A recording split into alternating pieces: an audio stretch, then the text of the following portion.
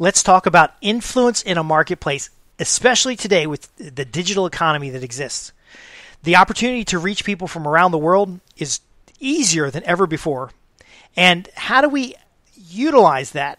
And how do we reach potential employers, potential investors, potential clients in today's world? I'm Justin Hitt with Inside Strategic Relations, where we talk about building your influence, positioning yourself as an expert, and then ultimately growing your business relationships.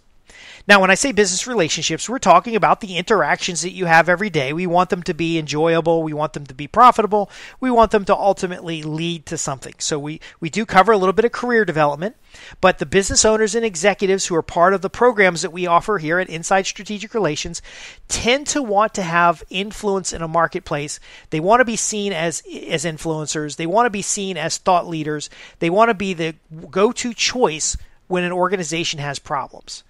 And that's because when you're looking for a job, it's very difficult. Right now, there's a lot of layoffs. There's a lot of problems that businesses have that they didn't have 2 years ago or 10 years ago. And they're looking for specific solutions in a world where there's a lot of distractions. And so how do we get out there in front of our hiring managers, the recruiters, our prospective customers, and how do we get out there in a way that is positioning us as an expert? Now, I've talked about podcasting, writing reports, writing a book, being a keynote speaker, publishing, other forms of publishing, answering questions with prospective customers, building your business network. And rightfully so, many subscribers say, that's a lot. They don't have the time. They don't have the necessary resources. They're frustrated with this, and they want to streamline it to one simple thing. But unfortunately, a lot of folks struggle because they're looking for the one simple thing when it is hard work. Now, we have a 3x3 method or a 5x5 method where you pick three approaches to building your credibility in the marketplace, 3 approaches to generating or creating customers, 3 approaches to getting hired at the next opportunity, and then we apply those approaches to 3 different mediums. Now, the 3x3 approach creates 9 channels that in most cases consistently deliver new customers, new business opportunities, new career opportunities, consistent improvements, residual or passive income through being a recognized expert. But you don't go to the 5x5 method, which creates 25 channels, until you have the systems in place for the 3x3. Now, how do we implement the 9 channels? Because 9 is a lot. Well, we start with 3. We start with 1 thing, 3 markets, or 3 things, 1 market. What are these things that we're talking about here? Well, I'll give you what I do. Now, just because I do it doesn't mean you should do it, because there's different approaches. I enjoy speaking. I enjoy dialoguing with clients and people who are on my mailing list. I have a evaluation approach to things where I can sit down and, help define a problem and drill down into root cause and then come up with corrective actions. I have packaged methodologies to solve problems, and so I take more of a consultative approach. So you could be different. You could be an individual contributor in an organization looking for ways to increase your value. You could be an executive and have a leadership position. You could be a middle manager that has to do a little bit of contribution as an individual contributor and a lot of small team leadership.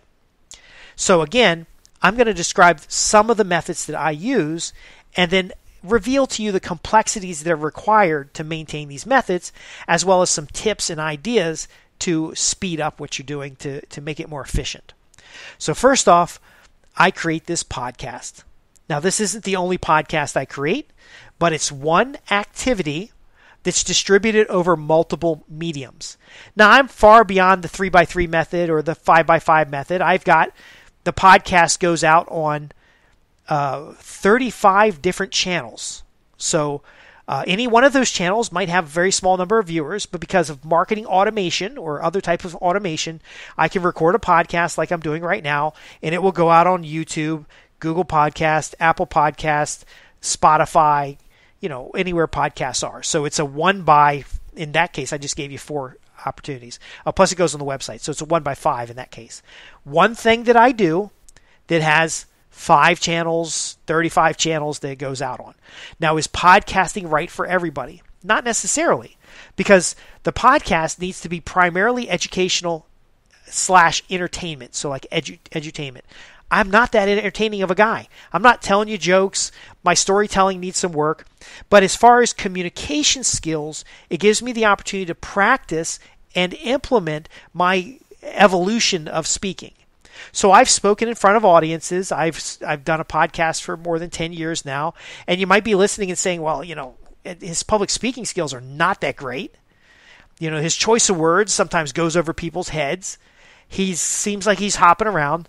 But imagine how much garbage I was putting out there 5 years ago or even 10 years ago. Now, the podcast reaches a significant number of people, and there's a percentage of individuals who I'm a perfect match. So the podcast fits their modality for receiving information, but it also fits the personality that's necessary to consider me for a hire. And so in that podcast, I have what's called bounce back offers. Every podcast offers you as the listener an opportunity to get more information or to get additional resources. So I'm not telling you got to hire me for something. I'm just saying, hey, look, if you liked what we talked about today or you have questions about it, I'm here to answer your questions. Now, do I get flooded with questions? No. Ever since I started doing this at my past level of speaking, at my past level of engagement, I get about the same number of inquiries. So somebody will go to the website and they will write in a message and ask a question. And I'll record another podcast, or I'll send them an email, or I'll talk to them on the phone and address the question that they have. But I always do it in a way that creates an artifact. And that's very important. This podcast is an artifact. When you do the 3x3 method, every one of those 3 things you do to increase your exposure in the marketplace in front of hiring managers or the interviews that you do, those need to be repeatable.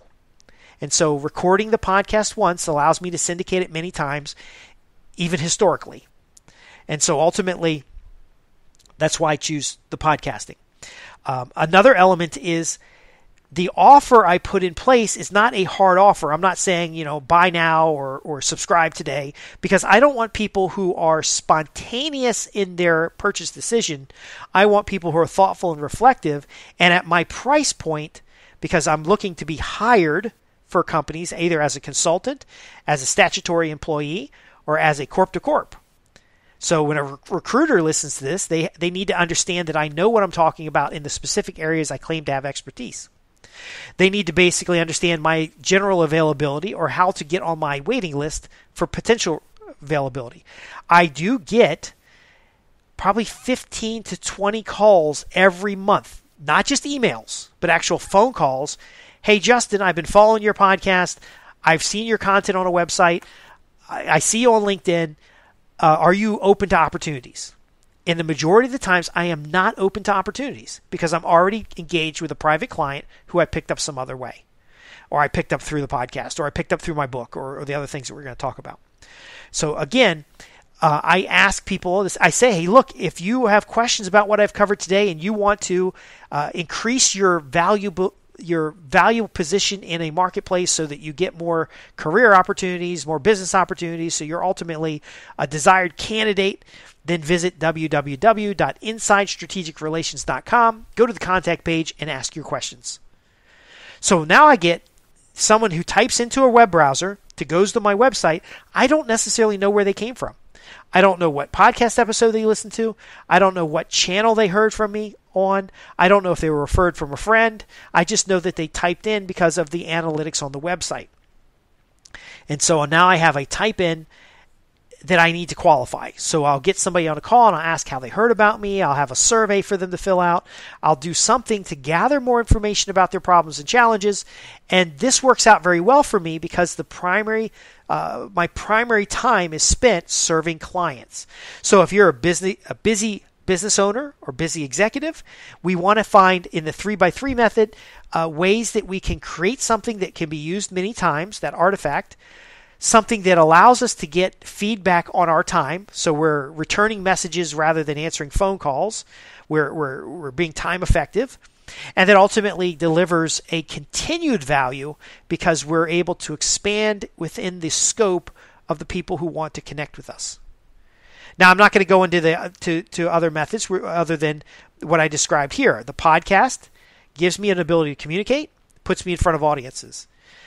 I write materials, and if you ask the question, where do the materials come from? They very often come from outlines that were used to create the podcast, and then transcripts of the podcast or my newsletter create the reports. So I wrote the book, What is it that you want and how do you get it? I think that's the summary title of it, and it's basically a packaged form of my initial consultation that I use for everybody.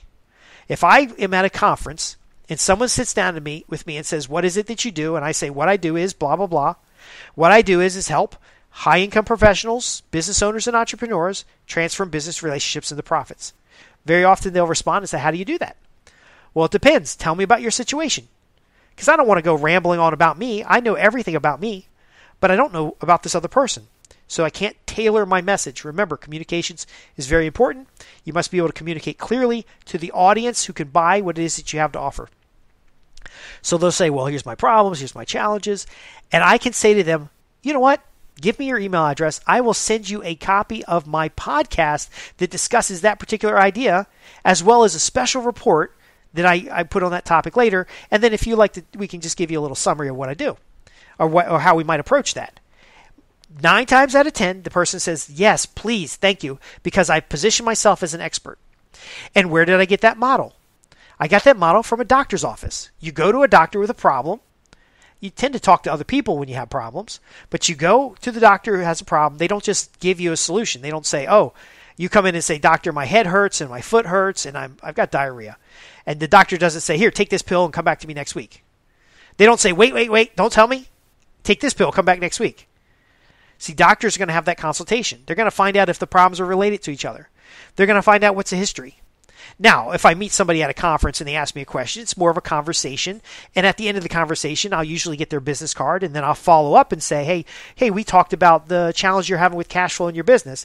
Here's a copy of my cash flow report on that particular topic. If you need help, let me know. I'm in consulting. Here's what I do.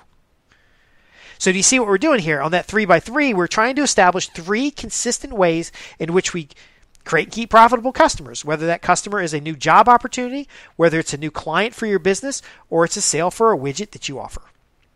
And so I use so all 3 of these methods have to be complementary to each other. And I'm not going to go into a third method here because we're running up on the time. If you want to know different ways to get in front of customers in a credible way, I have a program called 101 Strategies for More Profitable Customers. Now, again, I say profitable customers because I see myself as serving people, and everyone I work with in a monetary capacity or in an influence capacity is a customer or a client. So if I'm volunteering at an organization, that is a client of mine, and I am serving them, and as long as that relationship is mutually beneficial, it will continue. The same thing if I'm working for an employer. The same thing if I'm working for a private client. I don't make a differentiation, but I have created a list of 101 strategies. So in a 3x3 method, you essentially go through the list and you say, oh, well, I can use this one, and this one, and you limit the activities you're doing because you have a time constraint. You have a resource constraint. So the biggest problem people have today is they'll see something on LinkedIn and they'll try that, and they'll see something on a certain platform and they'll try that, and they see a new social media network and they'll try that. You don't need to try all that stuff. Now, because you're creating artifacts, you can recycle those artifacts like I recycle my podcast into special reports, and then I use my special reports when I'm at conferences or in events as a calling card rather than just having a quick conversation. Because I sincerely do want to learn more about the individual, their challenges, their concerns, their needs, because it gives me introspective about how I can solve problems for private clients. I'm not trying to solve their problem, but I'm gaining context and understanding because a client who's paying me $100,000 a year or $200,000 a year or $50,000 for a consultation, they deserve the investment I make in relationships to either deliver them a solution through someone else or to deliver them a solution through my engagement. The key here, though, is credibility matters. So I've got to do those 3 things. In my case, again, it's more than 3 things.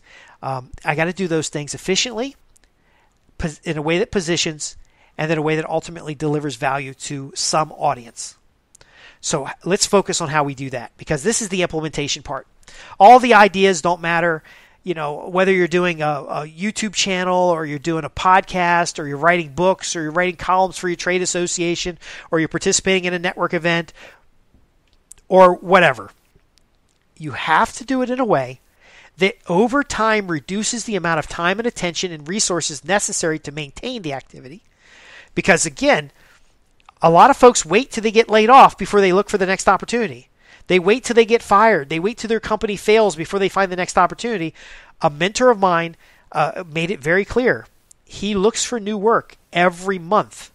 That's why he gets 3 to 5 job offers a year.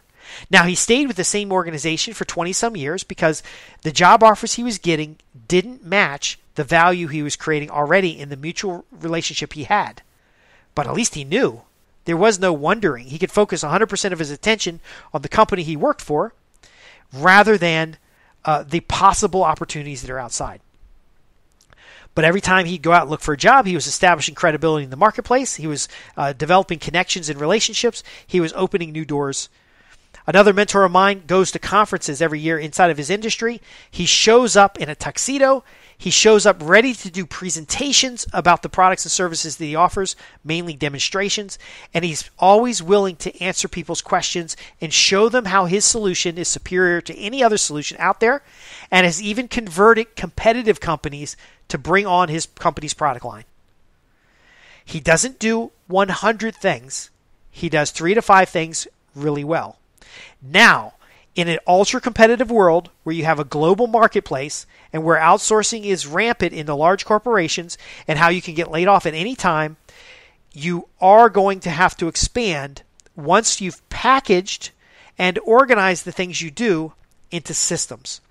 I have a program called Staffing Arbitrage, and this is the simple concept of the program, is that you have a procedure that creates profitable customers. So my podcast, for example, I record the podcast, and then I have staff syndicate it. Now, I'm writing the content, I'm writing the outlines, I'm doing all the preparation, but I use marketing automation, administrative assistants, and other people to make sure those podcasts are going out to where they need to go.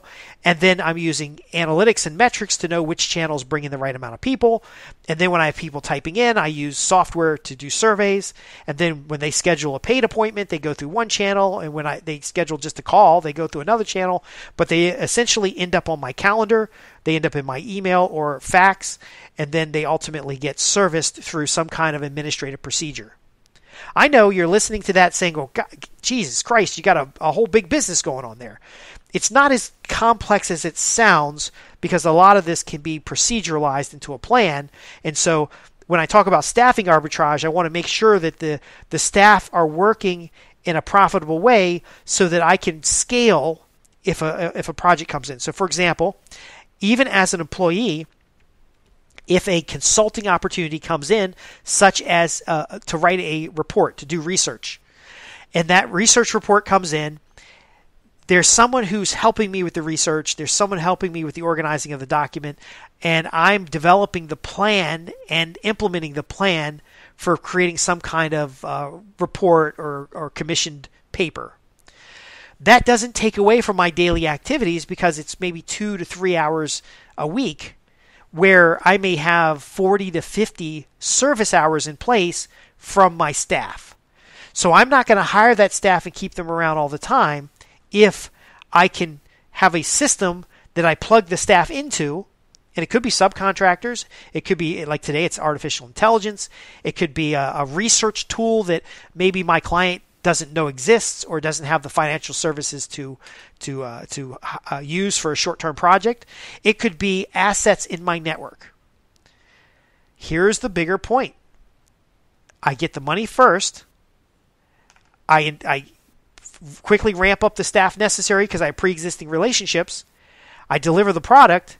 There's no long-term residual engagement other than what feeds the podcast, the reports, and the speaking events. Now, in the case of a commissioned report, there is a 5-year embargo on the majority of these reports unless we agree ahead of time, because sometimes they want me to market the report. But again, I have to look at my private clients, and so if you're an employee and you're concerned about the conflicts of interest and you're concerned about the time and materials, then you may want to check out the staffing arbitrage program, because it can be today with the way the economy is and the way that the global services are, is that you can still contribute something, the valuable part, the 20% that makes 100% of the value or 80% of the value, while backfilling everything else. And now some people call this a side hustle or whatever, but it's not something you have to be doing all the time. So in your job, you may have a special project that comes up. So I've worked with organizations who in addition to my full-time job, wanted to pay me for a special project.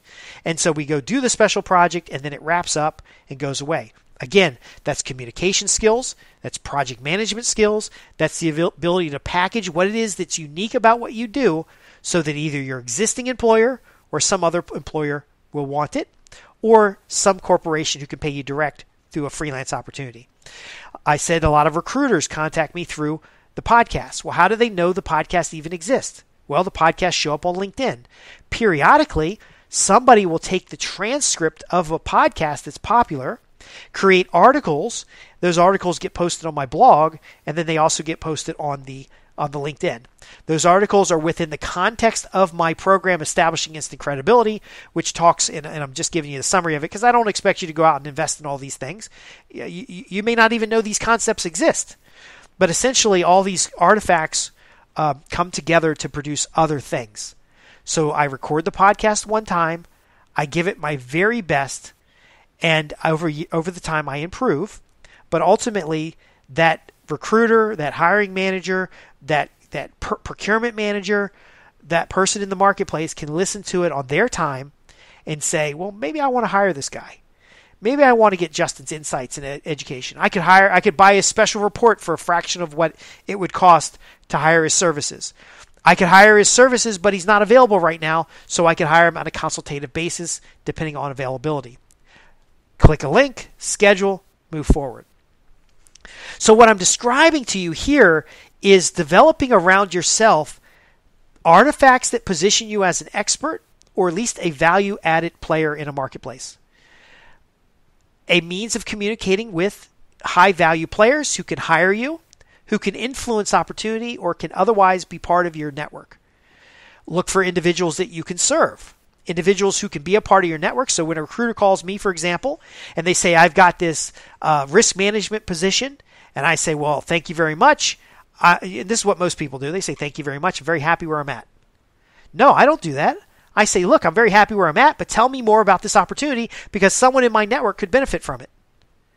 And then very often I'll refer that person that I know I have a mind of who it is. I'll get them the information about the role, and if they're interested, they'll reach out to the recruiter. Very often I can syndicate an opportunity to 3 to 5 people. And now that recruiter sees me as a valuable asset, as well as these individuals in my network see me as someone who can connect them with outside opportunities. And I've had situations where managers have gotten jealous of this, and they've come to me and they said, "Look, you're too aggressive. People are scared of you. You're so opinionated. You're an arrogant bastard. All this stuff." But I see in the connections with individuals who will reach out to me to ask for my advice, who open up new opportunities, especially at the senior and executive level of an organization, who will trust me to do things such as board level reviews and work with regulators. Not because of who I am as an individual necessarily, because they don't know that. You can be the very best person at what you do, but if the hiring managers, the recruiters, the competitive leaders in the marketplace don't know who you are, then you're invisible, like literally invisible. Now, of course, you know this is true, and that's why a lot of these companies like LinkedIn and Google, and they're trying to make you to become an influencer or a creator, but anybody making a serious income today, and that could be just 2 times the average income for your area. My clients are around the world. I've worked with people in Saudi Arabia, I worked with people in Australia, Canada, the UK, all across the United States. I do have to follow ITAR because what I'm discussing is business optimization, it's competitive advantage, and so I have to follow the U.S. laws because I'm located in the United States. But ultimately, if I can't follow U.S. laws, I can refer you to somebody in your home country because I've built a network of individuals who can transform business relationships into profits, who have value and opportunities. That's why I don't mind listening to you about who you are and what you do. I keep track of that stuff. Now, in many ways, you can do the same thing. You can use the 3x3 method. So one of the three ways that you connect with people who can hire you is through your business network. And so you cultivate that network. I use podcasts because I'm used to speaking a lot. That's what I do. I do presentations and training. I do strategy sessions. I work with one time I managed 2 groups of technical leads indirectly. I wasn't their actual manager. I had dotted line relationships with these 2 groups. One group was 25 or so Unix systems administrators. These are leads. Some of them had 10 people on their team. Some of them had 20 people on their team. And then, of course, the Windows administrators. And we were solving deficiencies in an IT services environment, deficiencies among 40, 50,000 servers. And I would have to influence their behavior, focus their attention, and I did so through reporting, through one-to-one conversations, and then syndicating success stories. So my 3 things were to get this project done was provide them accurate reports about what work needs to be done, critical work, defects in the environment, to collect their stories and put them on a pedestal and show everybody else in these groups how we'd have 100 people on the call, 150 people on a call, focusing on the success this group had and why that success is so important. Now, if we talk about the psychology of that, there's a lot of reasons why this was very useful, but ultimately it wasn't me solving the problem. It was this person in partnership with me solving the problem. And then finally, we would use other methods so that we could optimize our performance. It's beyond the scope of what we're talking about today, but it's an idea that shows you how focusing on 2 or 3 things, getting 3 solid things down in an organized method, procedurizing it, often gives you a syndication effect so that you can influence the behavior of others, so that you can get the right work done, so that you can position yourself inside the organization and outside the organization, and so that you can be someone of value in front of the right people. Nothing that I teach is about being popular. I am the least popular person. Like I said, I've had managers come after me and be angry with how I interact with other people, where 5 other managers just love it, and I'm getting stuff done. And then a bunch of individual contributors, hundreds of them, are involved in presentation. I do a presentation, 70 people on the call. Now, again, I'm not saying this to brag, because sometimes organizations will get a bunch of people on the call and it's ineffective. But the kudos I get from senior level executives, the feedback I get from individuals in my network, the opportunities that show up on my doorstep are not organic. They don't happen by chance, and that's what I'm trying to convey for you here. You don't have to do 100 things, but you need to do a few things that are easily to syndicate.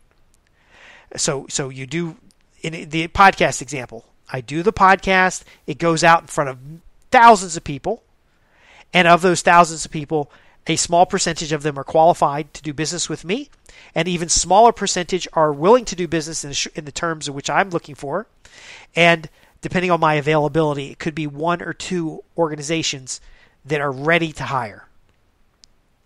In some cases, it could be even more. But rather than chasing people, I'm creating value in the marketplace. You can do the same. It doesn't have to be a podcast. Again, it could be speaking in front of a group. It could be a publication you write within your trade. It could be a brown bag luncheon you do at your office. But in order to manage your time more effectively, the peak performance side of what we teach, you want to do it in a way that creates artifacts. You want to do it in a way that allows you to keep coming back to the market. You want to do it in a way that improves your skill set so that you can do this more efficiently. You want to do it in a way that gets you the results that you're looking for. And in summary, I probably should say, if you're going to just keep your head down and be the very best at what you do, you're missing the opportunity to market what you do in a way that influences other people. And maybe that's why you haven't had the influence that you desire. Maybe that's why you've been passed over for promotions. Maybe that's why you're still at the same company, and inflation-based, you're earning less money than you did when you started. Maybe that's why they can hire new people who have less experience, less performance, less insight to the results that the organization wants, and pay those people more. If you've ever been in a situation where you're ended up doing your manager's work because your manager's incompetent, or you end up your manager is relying on you excessively to do bigger things in the organization, but you're not getting recognition, I want to tell you that you're in the right place. I've outlined for you here an approach. It's just one of many approaches, but it is an approach kind of a mindset shift that gets you started, positioning yourself as an expert in a marketplace. And that doesn't have to be a big, giant marketplace. It can be a very narrow, focused marketplace. Creating artifacts that reinforce that positioning, and then ultimately implementing in a way that puts you where you need to be for the opportunities to come to you. Now, in doing this, you will find ways to cultivate opportunity, and then you have the resources to redirect towards the right people for that opportunity. So this is not just, if you build it, they will come. It's a developmental approach to making you more valuable, actually more valuable in the marketplace. Not seen as more valuable, not the imposter syndrome where you feel you're more valuable, but you don't feel like it. The actual reward of organizations thanking you for a job well done, opening up new and special opportunities for you, and then ultimately drawing you forward. You'll create such a demand for what you do that you'll be pulled into opportunities where now you've got to start making decisions. And I'll tell you one-on-one, and hopefully the recruiters don't hear this, but I get a little kick out of being so busy in a great opportunity that I can't move on to something else because I'm so passionate and enjoying what it is that I'm doing. I'm getting fulfillment beyond the financial means that when a recruiter comes, I love to listen to the opportunity, again, because I'm passing that through my network, because there could be someone else, and every job changes. You could love your job today, but tomorrow something can change. Layoffs, organizational change, threats of layoffs, economic change, market change.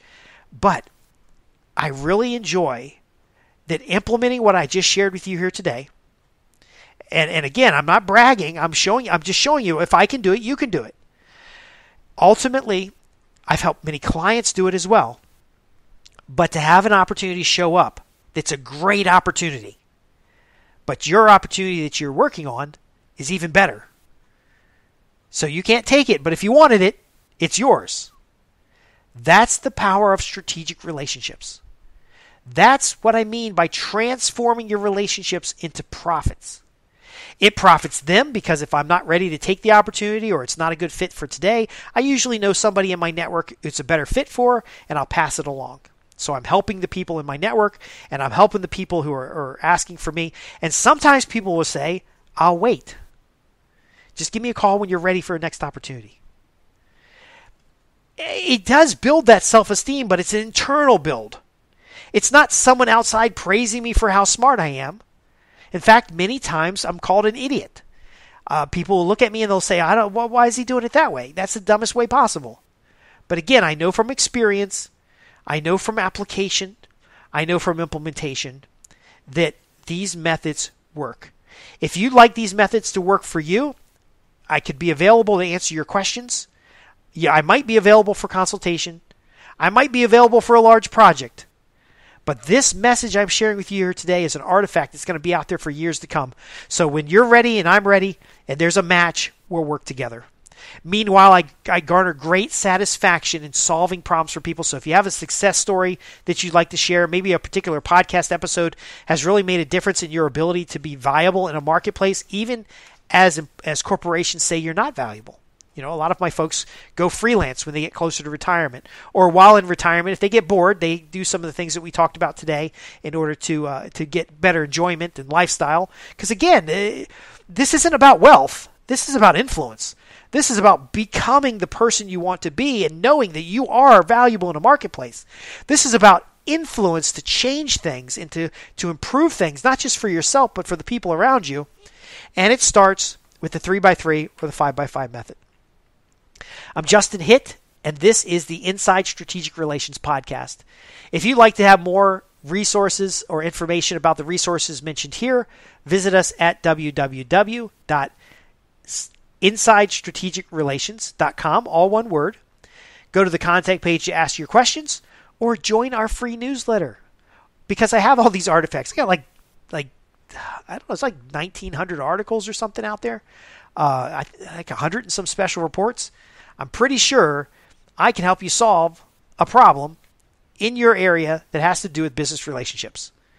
Not only that, I can prove it to you because usually what we do is we send you a link to a podcast that's relevant to your question, as well as some additional commentary relevant to the the details of your question. And ultimately, if you want to work with us, we have people on staff, or we have different services, and the membership site, for example, the paid newsletter, and then of course the group coaching calls is typically what I can do when I'm engaged with a private client. But again, it's all example. It's just study it, look at it, and then implement it, and you will get results that transform business relationships into profits, guaranteed. Not guaranteed profits, but profits in the form of stronger relationships, more influence in the marketplace, be a higher demand individual, greater confidence in what it is that you do, systems for implementing things more consistently, lowering your risk in business, and so much more. This really isn't one size fits all, but for business owners and executives, it is a game changer. Thanks for listening. Ask your questions at www.insidestrategicrelations.com. And I'm wishing you the greatest of successes in growing the demand in the marketplace for who you are. Thanks for listening. And until next time, I'm really leaving time for the YouTube screen here. I'll see you later. Bye.